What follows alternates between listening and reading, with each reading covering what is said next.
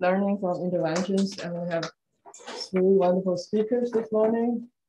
Actually, two of them are my colleagues from Berkeley, one from Stanford, very local session. And all the speakers will be in person. And the first speaker is Peng from my department. Very glad to have Peng here. He's speaking on estimating every treatment effect in randomized experiments missing covariates. So just like yesterday, you can ask clarification questions, and we have a panel later. So here you go, Peng. Okay, thank you, Bing, for the kind introduction. This is the first talk for today. I will talk about something very classic and simple. Hope it's not too dense for the audience. So, as the title suggests, I will talk about covariate adjustment in randomized trial, but with missing covariates. This is a joint work with Anqi Zhao, my collaborator from National University of Singapore. Okay.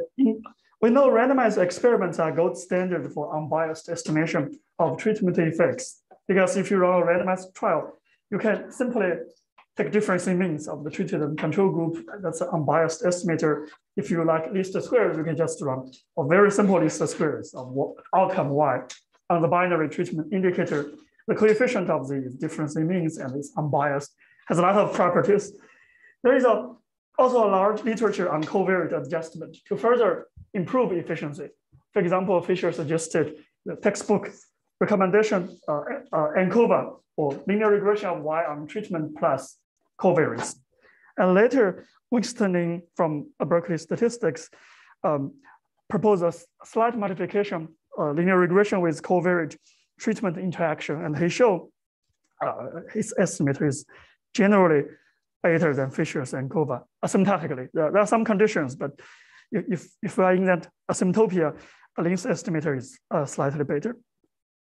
And he also showed we can simply report the robust standard error, the Eicher-Huber-White robust standard error from least squares. It's a convenient approximation to the true standard error.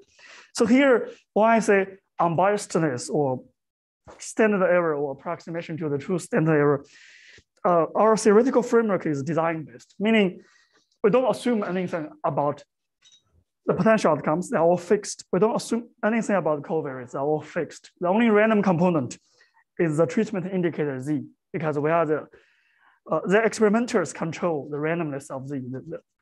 It's a random permutation of ones and zeros, and the least squares estimators are unbiased for the true parameter tau. The tau is the average treatment effect, average over individual effect. So this is a fixed parameter, and there's no modeling assumption. So even though the formulation uses least squares, we don't assume those models are correct. So it's a very classical way of viewing randomized experiment. And usually we use like 30 pages of proofs in the papers to show, oh, those estimators are nice, trying to convince people to use those estimators. But it's actually difficult to convince people sometimes, because the theory says you have efficiency gain, but in practice, people may not want to use it or sometimes misuse it. There is a reason. There are many reasons, but there is a reason. Like one of my friends told me, oh, you told us running covariate adjustment, but when I look at my data set, there are so many missing values in covariates. I don't know how to do it. Then they just say, okay, forget about it. Just go back to different means. There are some practical issues.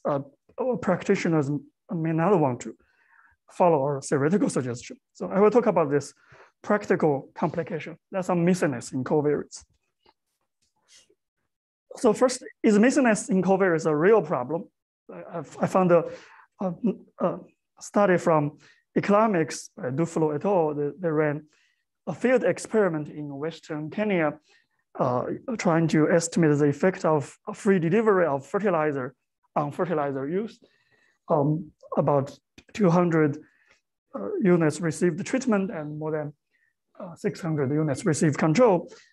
In total, they have 27 covariates. And you can imagine those important ones: education, previous fertilizer use, gender, income, and so on. And 7 covariates have missing values. And approximately 20% of the units have some missingness. Okay, it's hard to have complete observation. And this is the missingness pattern in the original data set. So for those 7 covariates, here 1 means missing, 0 means observed. So there are several patterns, quite complicated pattern. Some pattern have large sample size, some pattern have actually small sample size. So it's a very, this is a real problem. In real data sets, the missingness pattern usually are like this. Okay. So the default analysis is, okay, forget about missingness, just plugging the data set into R or Stata. With missing covariates, the default choice is dropping all the units with any missingness in covariates. This is called the complete case analysis in the literature. Okay, if we don't do covariate adjustment, run regression of Y on Z, this regression uses all the units. If we run regression of Y on Z with X, either additive or with interaction, automatically the software packages will drop units with any missingness. Okay, so drop 20% in the do flow example. So the question is covariate adjustment based on complete case analysis really better as a simple difference in means? Like, the answer is no, I will talk about it. But this is the default method. So the question for today is, how do we deal with missing X in randomized experiment? There are many, many methods. There's a book by Little and Rubin reviewing all the possible methods like modeling X, imputing X, like even multiple imputation and fancier methods. There are many methods. But the goal for today is not to compete in complexity with those methods, just the opposite. We want to adjust for X, but do not want to use complicated methods. Want to recommend easy to implement methods, like it's better still to use these squares, but using it in a particular way. And want to deliver strong guarantees than naive methods without modeling assumptions. Okay, this is our goal. But let me tell you the answer, because it's possible I will be running out of time. So just the takeaway message is, the final recommendation is very simple. As I promised, we don't want to propose complicated methods. We call it the missingness indicator method. First, we impute all the missing covariate values by 0. Okay, just 0. Then we have a covariate matrix. And at the same time, we augment that matrix by a missingness indicator matrix. So you have any X value associated with the indicator, whether it's missing or not. So you augment your covariate matrix. Then you treat this imputed covariate and the augmented part, missingness indicator part together as the covariate, and move on to run the standard analysis. Okay, that's our recommendation. And you can also report the Eicher-Huber robust standard error. But the talk is we'll try to convince you, okay, why this method, simple method is recommended. It's not the best method we can imagine. And I will tell you what are the properties this simple method has. Okay. As a non-statistician, can I just ask what this means? So this means you're sort of introducing an extra dimension, which is you're missing this indicator and including that as one of the covariates. That yes, yeah, that's right. Yeah. Doing least squares on. Yeah, exactly. And the methods from, I'm sorry, well, maybe if there's a brief, not being a statistician, what's the imputation method? Oh, just whenever you have a missing value, just say that's 0. Yeah, that part I followed. But then that part I followed, but then you say use the augmented covariates in Fisher or Lin. Oh, augmented covariates means the original X with 0 for the missingness and the missingness indicator part. So we augment the original X with the missingness indicator. So this together. So you're not trying to actually impute what the missing value was in any substantive way. It's just 0. Just 0. Yeah. Okay. Yeah. Exactly. Thank you. Yeah. Just 0.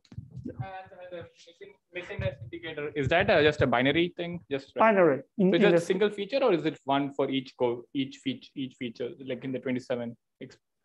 For example, if we have a covariate vector xi, you have another vector we call it mi later, the same dimension as xi. If this item is observed, is 0, otherwise it's 1. So it's corresponding to x. Same dimension. Yeah. Number. Yeah. Okay.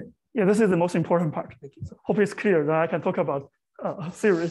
Hi. So is the high level idea roughly the fact that the algorithm will use the indicator variables to see whether you make use of that dimension. If it is missing, then for that unit, you will just ignore that dimension, roughly speaking.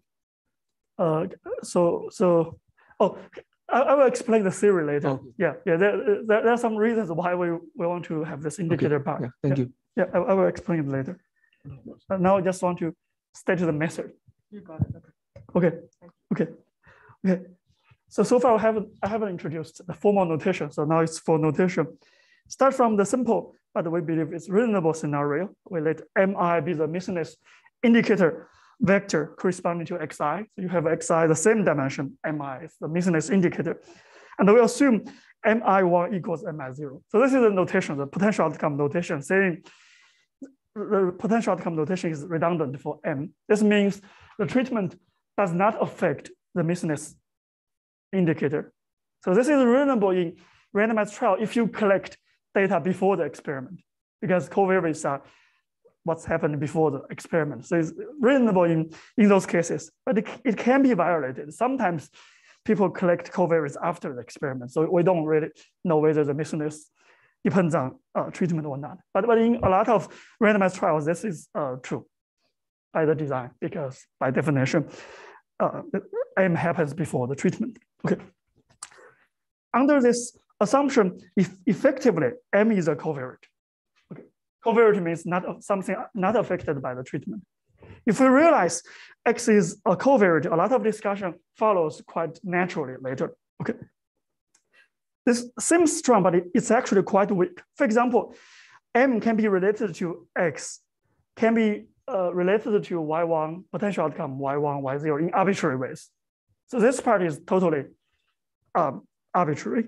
And so using the standard terminology, we allow for missing not and random. Missing not and random meaning missingness can depend on something unknown, depending on missing values themselves of X and the missing potential outcomes. Okay, so this is the assumption we impose for the most part. Peng? Yeah. So your assumption about mu_i1 equal to mu_i2 and then the false one, do they have to work together or they can be independently checked? Which one? The false one depending on the potential outcomes. In an arbitrary way. Yeah. But you have to impose they are the same. So. Yeah. So if they're the same, so we just call this MI. Okay. So beyond this assumption, other parts are arbitrary. I see. Yeah. Or basically, we say M is like a covariate. It's similar to X. Oh, it's the existing potential. Sorry, it's not dependent on object. Yeah. Okay. Let me review the methods. First one is complete case analysis I reviewed before. It's the default one. If you run least squares with standard statistical software packages, it's obvious this method will lose efficiency if many units miss at least some covariate value. But more importantly, it's problematic because complete cases may not represent all units. So it's not only efficiency, but also bias. Okay, this is a good reason for some practitioners to avoid covariate adjustment because they don't want to face this complexity and say, okay, let's go back to use difference means, and that works. Okay, so it's widely used, but we discourage using it. The second method is called complete covariate analysis. So if any covariates have any missingness, just drop down the column. So complete case is dropping rows. Complete covariate analysis is dropping columns. If this column of X has missingness, just drop it. So we only keep this complete covariate. Okay, at least this method, we don't drop units. Then those units are still representative of the original trial. And it's simple, both theory and practice is simple. And if there are some completely observed covariates, we still have efficiency gain. So we use this as a benchmark in our discussion. If whatever proposed cannot beat this method, that's a bad method. Okay, because this method is simple and have some efficiency gain, at least. It's not ideal, but it's not banned. Okay. If all of your covariates have some missingness value, then we drop all covariates and go back to the unadjusted estimator. Okay. But it can be inferior in efficiency if most covariates have missingness. Okay. So this is the second method.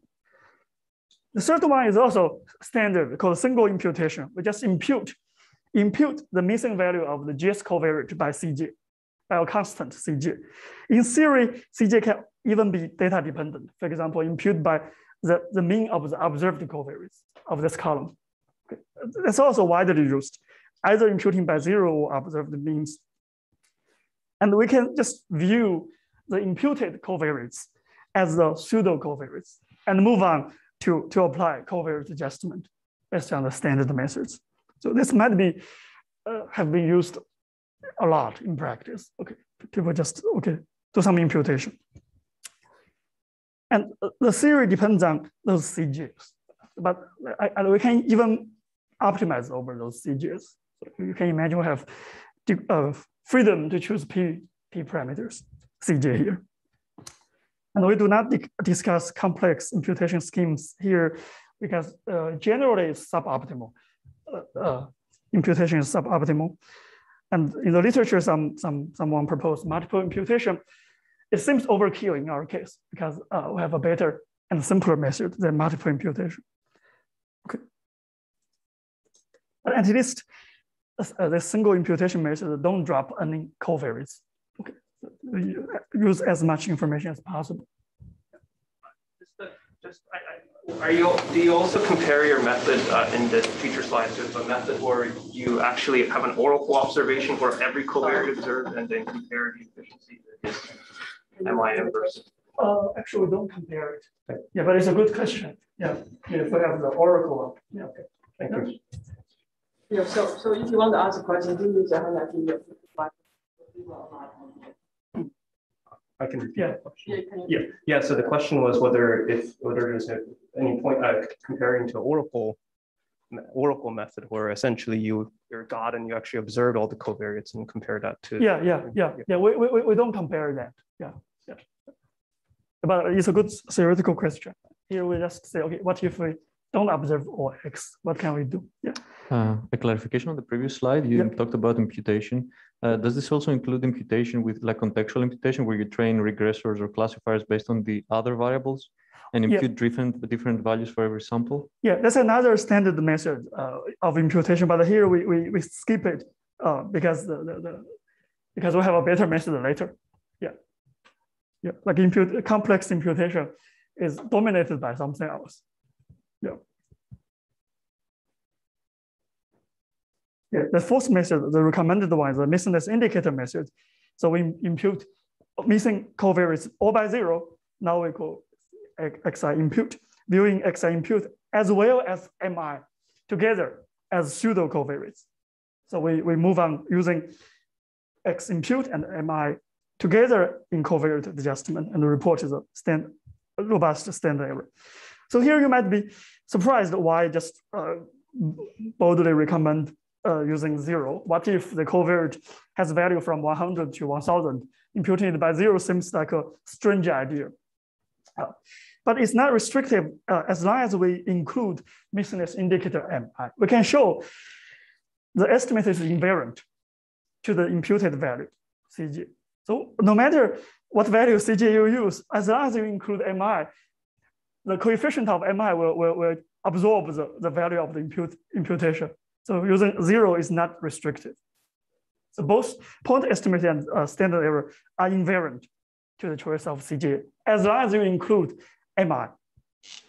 This is true not only for least squares, actually. If you use other methods, it's still true, just because of parameterization. Yeah. That's why just easy to remember, just 0. Okay.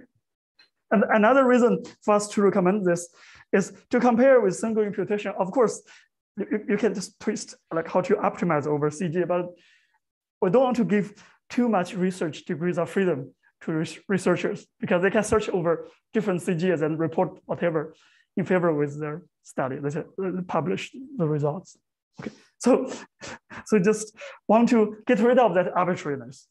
Okay, as long as you include mi, invariance holds. Okay. And that's another reason we recommend this method. Okay. The MIM, missingness indicator method, uses all covariates and all units, always improves the efficiency over adjusted complete covariate and single imputation. There's no dependence on the imputed value because of the algebraic property, very easy to implement via least squares. There's no need to model missing data mechanism and covariates, and it works even if the missing data mechanism depends on the missing covariates themselves, and even works even if the outcome model is wrong. Okay, so that's our recommendation. But this method is not new at all. Like we didn't invent this method. It's a very old method, but not very popular in the literature. It was like the first reference I found is from psychology. It was used a lot in observational study, which is a little ironic because we can show in observational study this method does not work. But it's widely used there, not widely used in randomized trial. And we show in randomized trial it works. Because here we have randomization. Randomization justifies this method. Okay. Without randomization, this can be a banned method. There were several papers here, like in both simulation and theory, showing it does not work. Okay. And we provide a design-based theory, like without modeling assumption, showing this is a good idea, and it's in randomized trials. Okay. Usually when we wrote statistics papers, we have to propose something new. If we say, oh, this is not new at all, statisticians will be disappointed. So we have to propose something slightly new. We don't recommend this, but we just say theoretically, theoretically, this is for theory. Theoretically, you can further improve it. Okay, if you have that type of data. Okay, so we call it the missingness pattern method. It's also a very simple method. So missingness pattern means combination of all the missingness indicators, many ways. The combination, if you have two missing covariates, there are four possible patterns, like both observed, one observed, other way, and both missing. So, and you can imagine this can be general.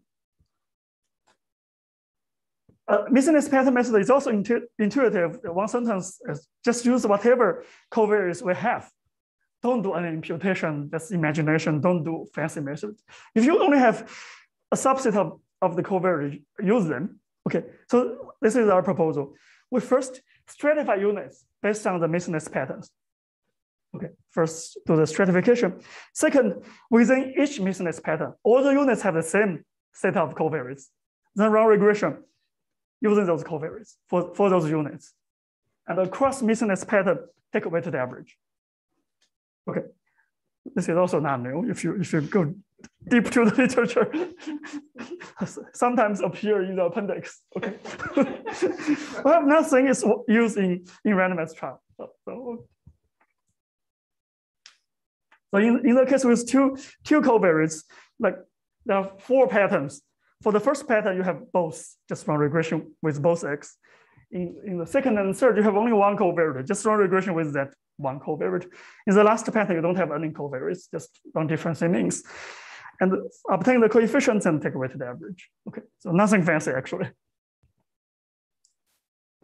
And in some sense, it's intuitive, right? What else can we do? We don't have those missing X, like imputed values are fake values. Like how can we gain anything from those fake values, right? So here, just use whatever you have. Okay, somewhat we believe this method is transparent without imputation. Just use all available covariate information for all units. But it's much more demanding in sample size. You have to really have that regime, all missing this pattern, have enough data points for you to run that regression. Like if you recall the Duflo example, some missing this pattern only have one unit.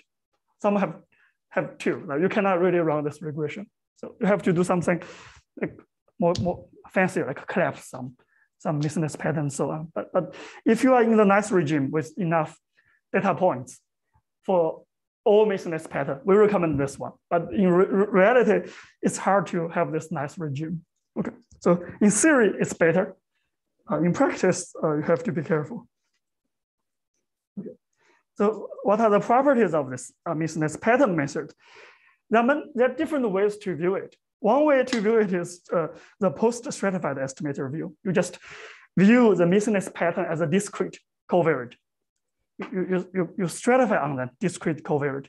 Within each strata, you can do whatever you can do, which is covariate adjustment. And this is, we call it the conditional view. You're conditioning on the mismatch pattern. And there was a paper by Luke, Jens, and Peng on post-stratification. So in some sense, we just follow that idea, but apply stratification on M. Okay. The second way, because in the paper, we want to compare different methods. Most methods we discuss were following the so-called unconditional view. We don't condition on the mismatch pattern. So we can show algebraically this method effectively uses the imputed X, mismatch indicators, and their higher order interactions in the regression. Okay. If I say it in this way, you might say, oh, this is a crazy method. Why do we think all the higher order interactions matter for the outcome? But again, it's theoretical interest. If you have enough data points, you can do this. Very greedy adjustment, including all higher order interactions. And this is a way to write the estimator like in terms of least squares. Okay. And if you write in this way, the theory follows immediately. OLS works, Aker-Huber-White standard error also works, and so on. And also the efficiency follows because you use so many covariates in the regression. In theory, the more covariates you use, the more efficiency gain you have. So in theory, this is better. Wait, let me summarize. Complete case analysis, not recommended because it's biased in general. Complete covariate analysis, it's okay, it's the benchmark method. Single imputation is also okay, but there are some problems, like not invariant to imputed values, not fully efficient. The mismatch indicator method is close to single imputation, but it has other nice properties like invariance to the imputation and slightly more efficient than imputation. And the mismatch pattern method requires large sample size for all the mismatch patterns. So in theory, it's better, but you have to be careful whether you are in the asymptotopia required by this method.